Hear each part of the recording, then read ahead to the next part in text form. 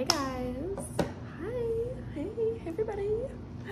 I hope everyone's doing well. Sorry, I haven't posted in a while. So my main reason for not posting that much on YouTube is just that, you know, I have a 4-year-old, and when she's not at school, you know, like, want to be home with her, and then I have dogs. I have all these like people and creatures that are making all this noise and stuff. So for me, it's just so much easier to make like short content on, you know, like, I guess like TikTok and on Instagram. However, TikTok did just delete my account, like, I don't even know, like a month ago. I didn't even know, I don't even care. I went on it, literally, I'd go on it, I'd post a video, and then I would get off it. So I didn't really even care that much, but I'll rebuild. Definitely gonna make another TikTok. I just don't know when or any of that.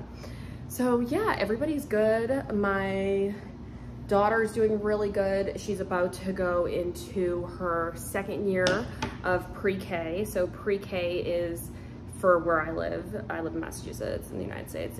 So 3 to 4 years old, 4 to 5 years old is pre-K. And then at 6, you start kindergarten. So 6 is really like the age that you have to be in school, like legally. But I put her in school at 3 just because I wanted, you know, to get her in there to, like, you know, give her every opportunity. And she's doing really good. She's talking a lot more. She is like talking a lot more. She said her name for the very first time at 4.5 years old. She said her name for the first time. So it was the end of her school year, and I was making for her teachers, I made them each these like huge bouquets of candy flowers. So essentially, like, I made like big candy bars into like flowers, and then I put them in a bouquet. They were like very over the top, and it took me so long. And at the very end, I like calculated, because I was like, how much were these really, like, individually? Because I kept buying and getting so much stuff, and I was getting like the huge cases of candy from like Costco, and still it turned out it was like, dude, it was so expensive. I think I paid like $45 per bouquet after I made them, because there was so much stuff that was involved.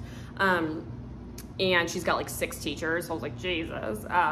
But they looked phenomenal. I mean, honestly, I did not care about the price. The real thing was the time. It took me so long. Like, I would say that each one of those took me like probably 2 hours, maybe. I don't know. It took a really long time.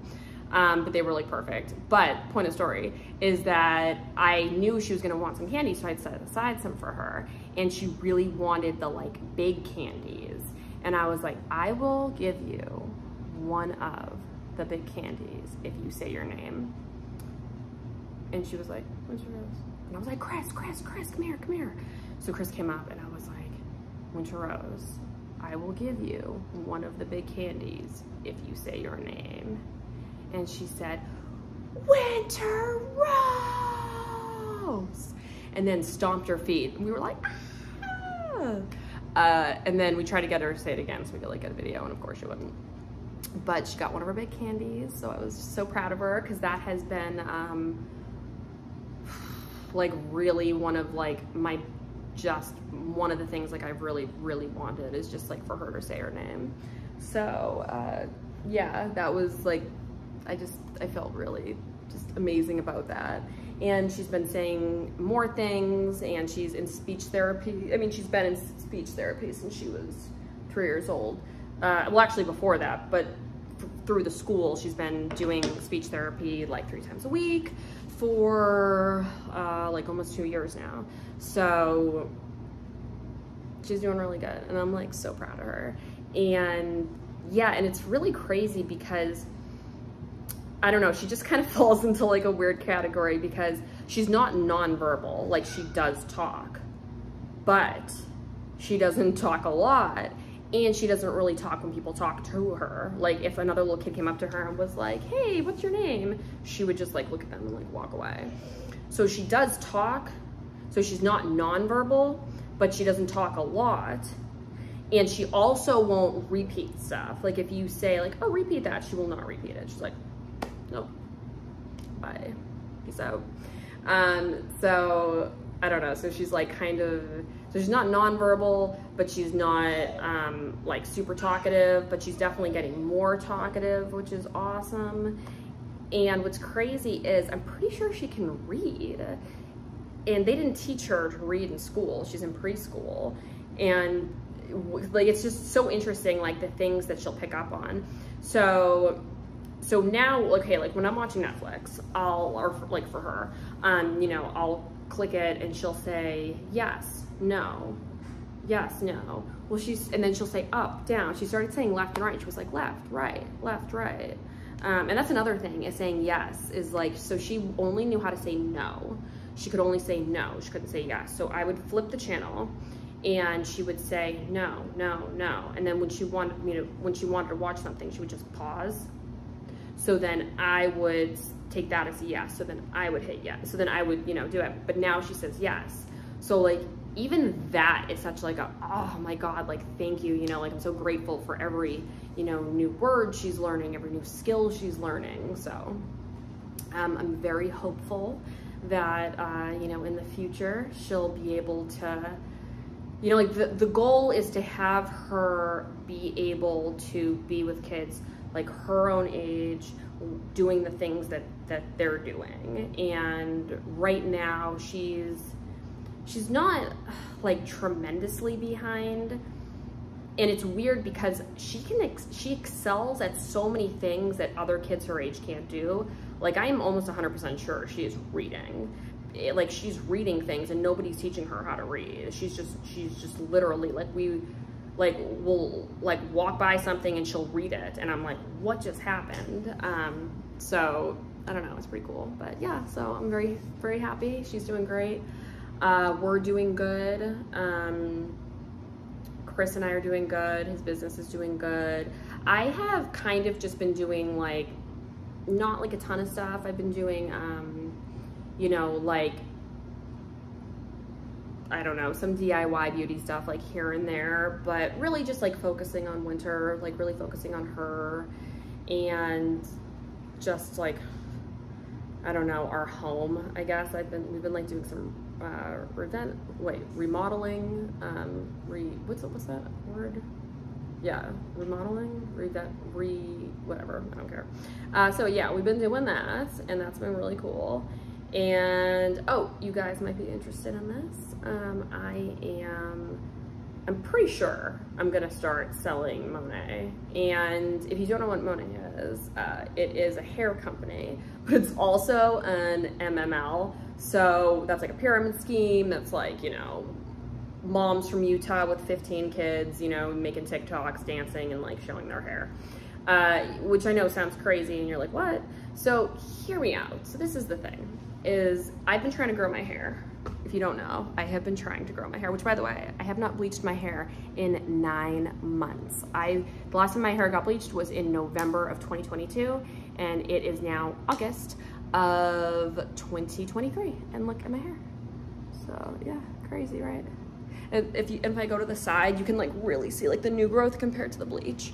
So like, look, so like so it's like healthy, and it's like bleach. Isn't that crazy? So yeah, so I'm trying to grow my hair like to my butt. I want to be a mermaid. It would just make me so happy to have super long hair, and I wanted that so bad. And I always see these like Monet, you know, girls like selling stuff, and they all have amazing hair. And it's like, is that marketing? Most definitely. Do I want to try some of these products and see if, because I definitely know that like changing hair products really can make a world of difference. And I want to try some of these things. And every single time I talk to anybody about it, or I even post about it, people are like, you know, it's an MML, so it's evil, it's predatory, it's this and that. And people say it's predatory because there's different MMLs that are different. Like there's some, you know, like Mary Kay people that they'll go into a store and they'll see somebody and they're like, oh, I love your sweater. Let's be friends. Like, do you want to sell Mary Kay, you know? And then there's, I don't know, there's just MMLs in general are like predatory. You know, like that legging company, you know, everybody was like LuLaRoe, like everybody was buying the leggings, and then it was, you know, it's a pyramid scheme. And I think that's the thing that like really like, you know, blew everybody out of the water. And everyone's like, oh my God, it's a pyramid scheme. It's so horrible. Yeah, so the reason I'm gonna do Monet, I don't even know, is because I want to try the hair products. And if you join, you get 30% off, and I want to try a bunch of these things. So I'm gonna join, I'm gonna try out some stuff, and I'm gonna post about the things that I try out. And if you guys like any of those things, you can buy them. If you don't, you don't have to. Like, I'm not doing it because I'm like, buy his hair products. I'm doing it because I genuinely want to try this stuff.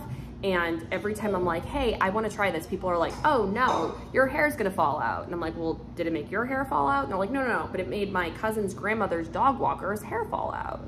And that's just like not good enough for me. Like, I want to try it myself, and I really want my hair to be to my butt. Like, I want my hair to be to my butt, and I want it to be healthy, and I want it to be long, and I want it to be amazing. And I'm doing all of these things to have my hair be better. And I feel like I'm doing a really good job, but I want better. I want my hair to be longer. I want my hair to be thicker. I want, just the fact that I'm not bleaching my hair is huge in itself, you know? And I want to do everything I can do because I just want my hair to be like super long and thick. And it's, you know, honestly, I bleached my hair for like 15 years. So the fact that I just haven't bleached it in like 9 months, that in itself is like, what? That's so awesome. So I want to try these products, and it's shitty because I feel like MMLs, yes. Excuse me, they are predatory, and they're so like,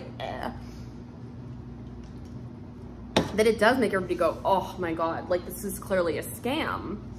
Like every single time I see anybody and they're like doing some kind of hair thing and I'm like, oh yeah, girl, like tell me what it is. And then they say like, oh, it's Monet. I'm like, like I literally roll my eyes. I'm like, great, so you're selling this, and I keep going.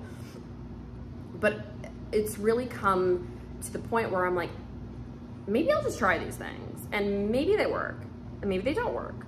But I am a very honest person, and I know that. So I know that, you know, if I like, it's hard because I feel like you cannot trust anybody anymore. Like you cannot trust people. You cannot trust people that are like online doing anything. It's not like when people used to first start selling, or not selling stuff, but they first used to start like promoting things, you know? It's like now, people are like getting offered so much money, and they're getting offered all these things. Why do I keep coughing? And I'm not like that, but I know it's hard for you to know that without knowing me. You know what I mean? So, but take everything that you see from anybody with a grain of salt. But I know that I am not, you know, corrupt, and I know that I'm not going to lie to anybody. But I don't know about that for everybody else. And I know that hair doesn't seem like that big. Excuse me. Oh my God, what am I coughing? I would think to other people. But to me, it is. Because all I wanted was like bleach blonde hair. And now all I want is like healthy hair. It could also be like, you know, same color that's coming out of my head. That would be cool. Like, I'm totally cool with like, you know, like the white hair. I'm digging some Khaleesi hair. So I really want to try it, and it sucks is because I don't ever want to come off as like a Utah mom with 5 kids who's like, look at my hair, who's like 22 with like hair to her ass. It's like, okay, yeah, Jessica, we get it. Like, you have really good genetics. So I don't ever want to come off like that. So I hope I don't. But Winter, you want to say hi? Say hi.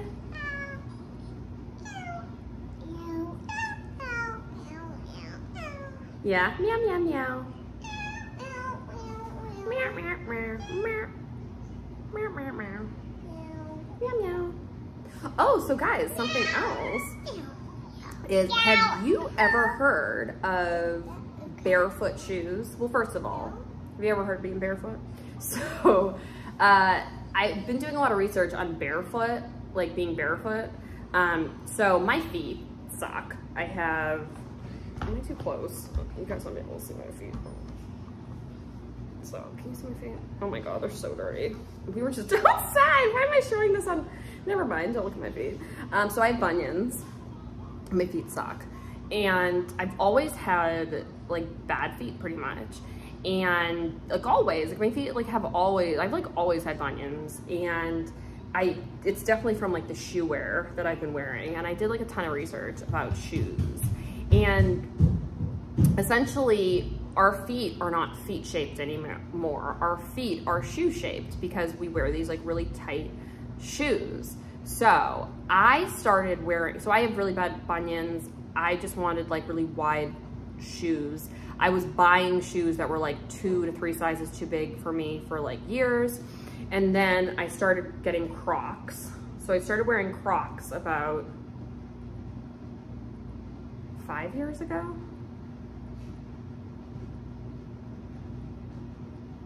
Yeah, crazy. So about 5 years, why are you coming? So like 5 years ago, I got Crocs, and I said I would never wear Crocs, that they were so ugly, blah, blah, blah. I started wearing Crocs 5 years ago. And so Crocs are not barefoot shoes. So barefoot shoes means they have 0 drops. So there's essentially no heel. So like the heel and the front are the same. They're on the same line. So it's a 0 drop. It's also really wide here, and they're supposed to be like really like bendy, which these aren't. So then that way, winter. Oh my God. She has this huge bag of this Costco bag of chips. We had 2 bags, and she took the other bag and she threw it all over the rug in my bedroom. So that was awful. Here, you want some more chips? I'm so proud of you. What are these called? What are these called? Chips? Can you say chips? Oh. Yeah, okay. Yeah. So, now she wants to sit with the bag of chips. Why don't you coughing? Oh my God, sorry guys. So I started wearing Crocs 5 years ago. And after wearing Crocs for a good amount of time, I remember I tried to like put on some other shoes and they just like did not fit right. Like I remember thinking like, oh, it's weird that none of these shoes fit. It's almost like my feet have gotten bigger. And I'm doing this research these last few days on barefoot shoes. They said that after wearing barefoot shoes for a while, you actually can't fit into your old shoes because your feet go back to being like thicker and longer and more normal. So I'm like, dude, crazy. So I think that's what happened when I stopped. I think that's why I can't wear any of my old shoes anymore. So yeah. So I just bought a few pairs of barefoot shoes. I bought like toe separators. I got like all of this stuff to try out, and just wearing normal socks. Like they're mittens. You're not supposed to wear normal socks. You're supposed to wear socks that have toes, and I hate that stuff. Like that, I'm like the feeling of my toes being separated like has always like me. But it's really true that our feet are supposed to be like our hands. If your feet have like muscles and joints, and we like baby them in such a weird way. We like, you know, wrap them in plaster and put all this cushioning under them, and they're never able to develop. So yeah, I'm trying to like, I'm doing me first and then I'm gonna get all the stuff for the baby because I'm still doing research. And Chris said he would be down for it too. But like, honestly, Chris has like 5,000 pairs of sneakers, and I'm always like, dude, like those sneakers look so narrow. I don't know, like it's weird. After wearing Crocs for so long, I just like can't even like imagine going back to like tight shoes. And now once I go barefoot, they're shoes, but they're called barefoot. They're like barefoot shoes because they imitate being barefoot. So I'm excited, a little nervous about trying them. I don't know. I don't know if it'll be easy, maybe because of wearing Crocs for so long. I've been watching a lot of YouTube videos on going barefoot, so I don't know. If that's something you guys want to see, let me know. I'll do it. Yeah, I think that's really about it. I am probably gonna let you guys go. If you guys have anything else that you want me to talk about, well, let me know. Sorry, this is like kind of a random video, but yeah. All right, love you guys. Bye.